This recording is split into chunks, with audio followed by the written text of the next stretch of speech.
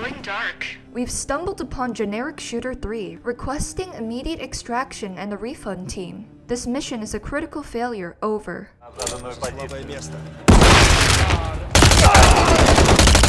I was craving a first-person shooter when I noticed a rebooted version of Modern Warfare 3 released. So, I wanted to try this game for myself. As someone who finds a way to enjoy any COD game, I came to the conclusion from this one that the developers spent very little time on the campaign. The gameplay felt very lackluster, and so much felt cut out from the game, resulting in an abrupt and anticlimactic story. You know what though? The story does have potential. Hey, welcome to my channel everyone, I'm the globalcherry, and today we're going to try and fix the campaign story. Before we begin, subscribe, like the video, and enjoy the show. So you see, a story is set up in Modern Warfare 3, but there is no development to support it. No kapow factor. You're thrown immediately into the game as Nolan, Makarov's trusted comrade, and you help your commander escape from the gulag to terrorize more people. It would have been nice to have some context in this game before realizing I was Russian during the first segment.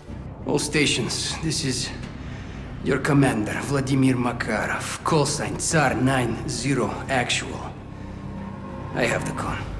Move to phase 3. Out.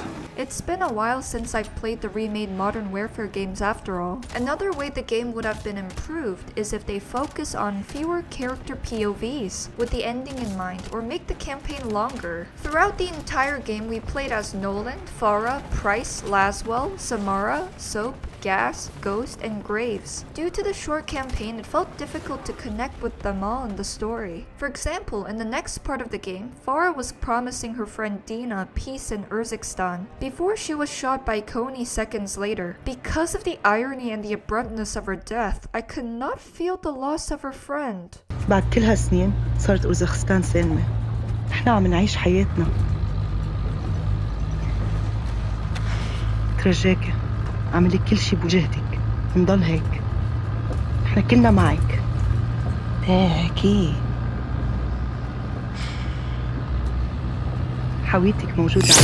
Or maybe that's the point of war, you just feel numb to it all. After completing the entire campaign, I think it would be more effective for the narrative to concentrate solely on the perspectives of Gaz, Soap, and Price, creating a more focused story. With these perspectives, it would give the player an impression of how threatening Makarov really is. Price witnessed the effects of his chemical gas, remnants of it from Barkov's program before Gaz's rescue. Got it!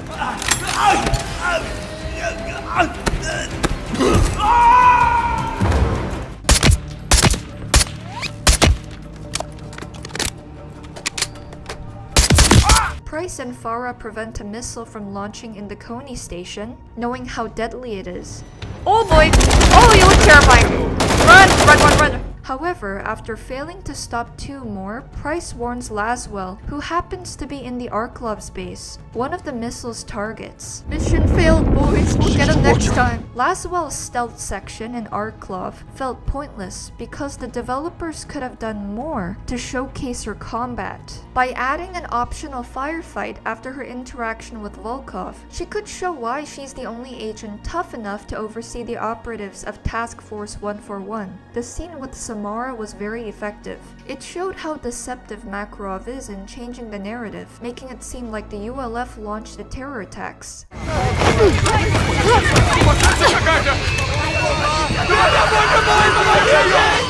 me! Give me the cell phone! We have to defuse the bomb! I think a lot of misunderstandings, everyone's gonna die. Hurry! Give it to me! Give me the bomb! Ghost's mission to disarm the bombs on Gora Dam should honestly be cut from the game. I wished he had a more meaningful role in the story beyond tediously disarming bombs. Maybe he really should have called an airstrike on Graves. Laswell, if you're tracking this, let's call an airstrike. Ghost, that is not nice. Apart from the POVs, not revealing Shepard and Graves on the call would retain suspense in the story. That call made it very obvious of Shepard and Graves' involvement with Makarov. Their there's no other explanation on how they obtained crucial info on Romanov. Instead, the team could receive a secret encoded message from an anonymous individual to look into Romanov's financial info. Then we would see the same scene between Makarov and Nolan about receiving help from Shadow and the captive, giving us suspicion on the source of our lead. Если разведданные от нашего друга Shadow подтвердятся, ты первая об этом узнаешь. А если нет? Убей его, блядь!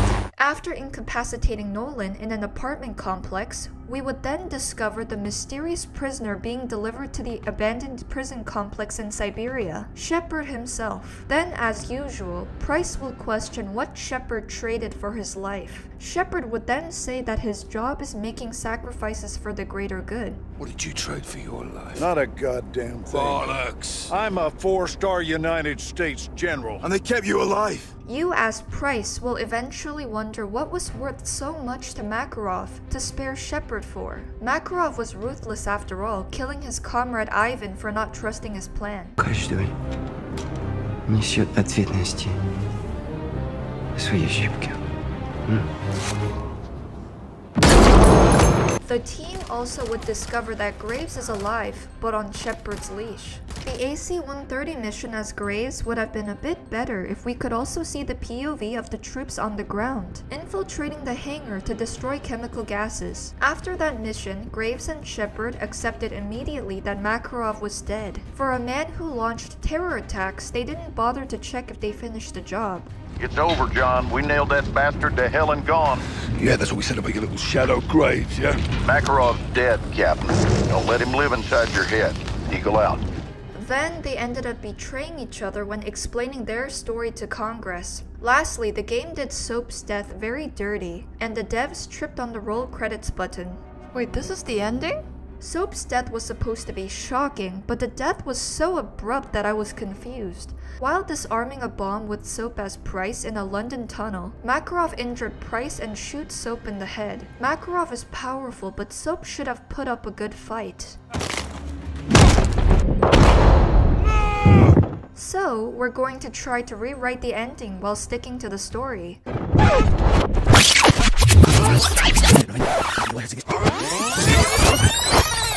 But this time, we'll also add the illusion of choice in it too. We've only had one option in this entire story after all, and that choice did not have any impact. Andrei, who holds power in this gulag? The guards? Or the prisoners? The guards. Yes, Andrei. The guards have it. Until we take it. Молодец, воин. Покажите это своими действиями. So picture this. Gaz's urgent warning echoes through the dimly lit tunnels as Price and Soap, fixated on disarming the bomb, remain oblivious to Makarov's approach. Price, be advised. Makarov is in the tunnel. He's heading your way. In the final moments of the bomb disarming, Makarov bursts onto the scene, firing at both Soap and Price in their left arms. Take this to hell with you, Captain. Never bury your enemies alive. After rescuing Price from being shot, a struggle ensues, with Soap managing to knock the gun from Makarov's hand and stabbing him in the shoulder, initiating a fierce hand-to-hand combat. As the struggle intensifies, the gun finds its way to Price, and in his POV, you can choose to shoot Makarov. Once you choose to shoot him, you will discover that the gun is empty. In horror, you witness the midst of the struggle where Makarov cunningly seizes Soap's knife and stabs him, leaving him critically wounded on the ground. As Soap struggles for his dear life, Makarov says a line from Verdansk 4 years ago, like, "I told you I'd see you again, McTavish."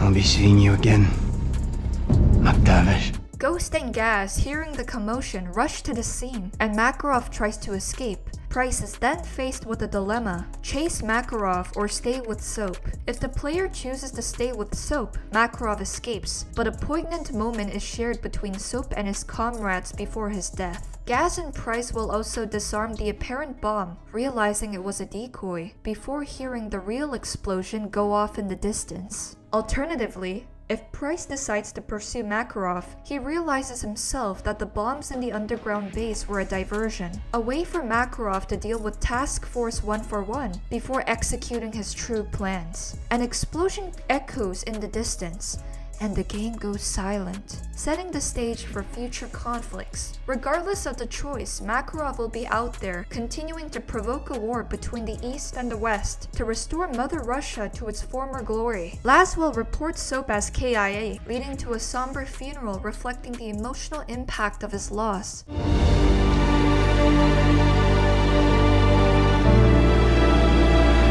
Price, with a heavy heart, ties up loose ends with Shepard, learning from his past mistake of sparing Makarov. Oh, I am not gonna beg for my life.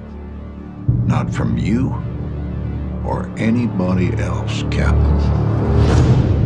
Wouldn't do you any good.